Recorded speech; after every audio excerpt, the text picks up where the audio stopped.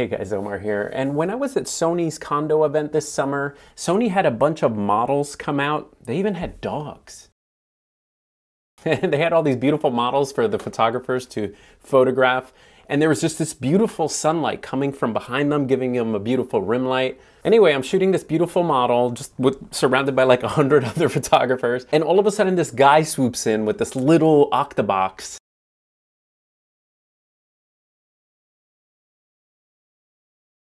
At first I was like, why are you bringing flash over here? There's like 12 of us. Why do we need flash? Who's the idiot? It turns out the guy had a continuous light. So it allowed all 12 photographers to benefit from that light instead of one person benefiting from a flash. So the light he was using, turns out, is a Stella Pro Lights by Light in Motion. Light in Motion is a lighting company from California, and they make scuba lights and bike lights. The Weather Channel, I think, uses them. But they want to get into the photography game. With the advent of mirrorless cameras and what you see is what you get, people that don't want to use strobes and want to use continuous lights, maybe you're a hybrid shooter where you shoot video and photography, continuous lights make sense to you, then this is a viable option. So let's take a look at the light. I'll do a little shoot with them, and then I'll explain who is this light for and maybe who is it not for. All right, so I got the portrait kit sent to me, which was fun to try out. It comes with this really nice case. See that there? Here's the CL8000, the 8000 lumen. You turn this little switch here and then you can go up.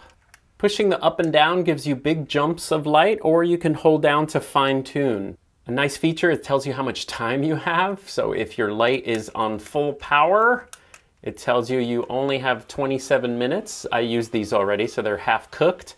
But you can lower your power and raise your ISO if you're in emergency mode. So that's kind of a good estimate to have there. So between shots, your assistant can push the middle button and it stays on. So the light is ready to go, and then you could just push it again and it stays at the same power. Now Light in Motion has partnered up with Elinchrom. So the mount on here is an Elinchrom mount. You can get other adapters to put on your Pro Photo lights or a Bowen's adapter light. I didn't use any of that, so I just use the umbrella mount that it comes with. It comes with a Fresnel head. This will channel the light, make it a little stronger. The kit comes with the CL2000. This is a smaller, cuter light. It's got a different way to turn it on. It's got this sliding mechanism. I didn't like the sliding mechanism as much as the buttons. Now at first the light was turning on in the bag when I was using it because this little switch would touch the side, until I realized that it does have a lock on it. It does have a lock on it so that it won't slide in the bag or accidentally turn on. But like an idiot, I didn't do that. The kit comes with barn doors and also another Fresnel head to channel the light. There's also a filter kit. You can put this on your lights and also slide some filters in. And a little dome dude. All right, little quick behind the scenes here using the Stella Pro Light with a professional model. And here outdoors, we have a lot of light coming from the back. So if you're shooting natural light, this is a natural light shot here. It looks pretty good. It's great, beautiful natural light.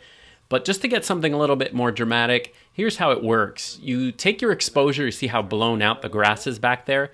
You take your exposure and you bring it down in camera. You can actually see in your camera the exposure going down, and then you add your light. You can actually add how much power you need. And with a bare bulb, this is kind of what you get here. I found that the bare bulb worked best if you shoot it directly on, so there's not any harsh shadows or lines. But what's great also with the lights is if you're a hybrid shooter, you can absolutely do video the same time that you're doing photography. So you can have someone doing video, or you yourself can do video. So I actually like the light to be a little softer, so I put it in this reflective umbrella, shooting the light in. You do lose a little bit of power, so you have to shoot your lights really close up, but you get a little bit of a softer, nicer light, and I like this a little bit better than the bare bulb, just so that it controls a lot of those shadows that fall down. So this is more my style. So next I wanted to shoot into the sun, probably the worst conditions here. The background is really, really, really bright. It's not quite golden hour yet, and this is what you get. Your highlights are so blown out if you want to get the face, properly exposed. And I also found this happened at condo as well too. If I had the model without the Stella Pro Light person running around, then the compromise was I tried to control the background light as much as possible, knowing that I was shooting raw and that I could bring back some of the detail in her face. But it is greater to shoot, you know, with the background exposed how you want it, and then using the light or a flash to light up the person. So here, that's what we get here. And so that's what I'm doing here. I'm adding a light after exposing to the background. I'm adding the light. And that's what I'm getting here. I'm getting the light to sort of fill in all the darkness that occurs from you know, changing your setting so dark. All right, so shooting with the continuous lights outdoors is pretty easy. It's actually a great way to even teach strobe and flash photography. So if you look at this shot here, this is a ambient of my daughter's face. And what you want to do if you shoot with the continuous lights or the strobes is you want to expose for the background. And that's this shot. You want to make sure you have your background exactly the way you want it. And that's your first exposure. Expose for the background. Same as continuous lights. Same as with flash. And then if you're using flash, you set your flash power. But if you're using continuous lights, then you just add them. Add them and bring the light as close as you need or raise the power to what you need. And then you have your two exposures. You have your background exposure and you have your lit or foreground exposure. And so this is the one thing I found that was a little bit limiting with the continuous lights is distance. The light had to be really, really close. You could actually see it in this frame here. And so I think for headshots outdoors, or if you do more 3/4 or upper body, it's gonna work really, really great because you won't see the modifier or you'll have to Photoshop it out. But I think the results are really, really nice here. I really love this headshot. But to me, the most fun with the light was using it indoors, setting up my humongous, my favorite modifier, this, you know, 8-foot umbrella with a cover on top of it, and just seeing the light, seeing how it feathers, seeing how soft it is a great way for beginners too to sort of understand light. Or if you're an instructor showing how lights work, this is a great way to do it. And then with the portrait kit, I have this little backlight with the little barn doors. And with flash, I can never tell exactly what my light is doing with the barn doors. There's a bunch of test shots that have to take place. But here you can actually see where you want to, you know, set up the barn door. So I thought that was pretty cool using continuous lights. And so here you have your light set up. And again, I could see this being great for children photography, for pet photography, and seeing, you know, what you see is what you get here. And we were getting some beautiful shots with the lights. Now I found the rear headlight to be a little bit harsh, so I decided to put it in a softbox. And I found that this was just a little bit nicer, a little bit softer on the hair light. And these are the cool decisions you can make when what you see is what you get. You can kind of, you know, decide what lighting modifiers work for you and what doesn't work for you. And so we had a really great indoor shoot here. Okay, so who are the lights for? So in my honest opinion, the lights are best for anyone, number one, if you're a hybrid shooter. If you are side by side with a videographer in your company, or if you're doing hybrid photography video yourself, and you have an assistant that's holding the light, shoot video, 120p B-roll, and then do your photography with the same lighting.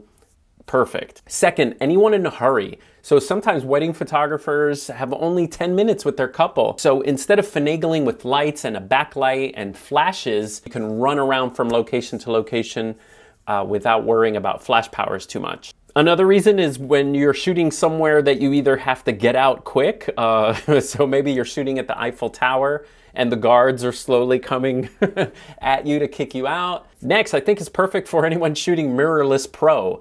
What you see is what you get instead of shooting flash and then checking your flash power. Baby photographers, maybe baby photographers don't want to use strobes for their babies. You know, they can mimic natural light using a huge modifier. Pet photography, I'm sure dogs love a strobe going off in their eyes, but maybe continuous light with fine art pet photography. And teachers, instructors, and maybe instructors. People teaching photography and lighting, showing people how to feather light or moving light closer. And instead of shooting and then having a photograph come up, you can actually live show people what happens if you move a light around. You see me moving that light around there? If you're shooting a lot in full sun or you're trying to do things like high-speed sync, I still think flash is a better option.